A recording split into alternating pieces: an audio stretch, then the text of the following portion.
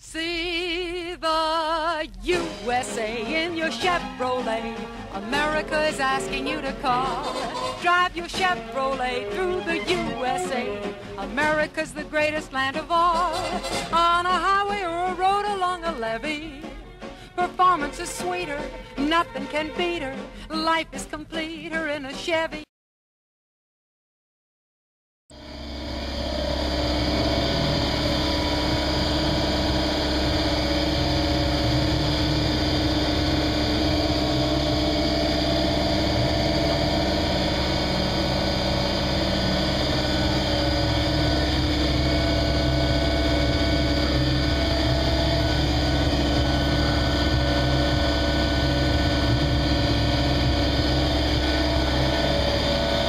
One of two. Damn compressor would stop. But I gotta grind a little and fix that. The little gaps to get on the corners. Not a big deal. Quick exhaust update. I ground the corners. Now this is the, put it down. That is the passenger side. The ports have all been TIG welded. The corners, the end, the face, all been TIG welded. Little build up in the corner. I ground it off with a cotton wheel. It took 2 seconds. Just dig out a corner. This is going to be sandblasted tonight and hopefully painted the day after. The other one's in my wife's car. It's been sandblasted, but I have to have this port TIG welded on, and then it can be sandblasted again, and the corners ground. And actually, I'm going to have these re-welded on it because it was MIG welded and it didn't come out too clean.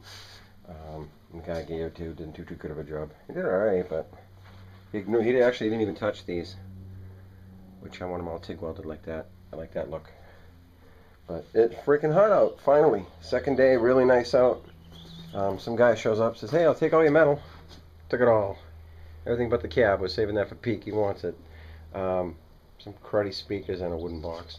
Gotta go, but that's about it. Wish my garden hose wasn't broken. My little fan down here keeps kicking on. The floor was soaking wet from all the rain. Not that it was coming in, just the moisture in the air was carried in here. And it's pretty dry, getting there. But we're going to push her outside soon. I have to go to work now, but I think tomorrow we're going to push her outside. Work on a bunch of little parts like the exhaust. Not that it's a little part, but that pretty well.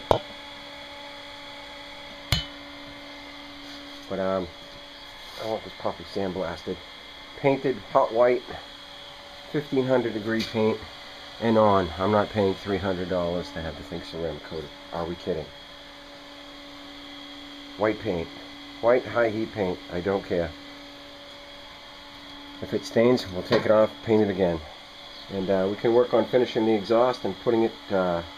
Looping it underneath and connecting it to the cherry bombs, and see what happens. I've been messing with the hinges. They've been a real pain in the ass. I'm leaning them in, leaning them out. I cannot get them straight.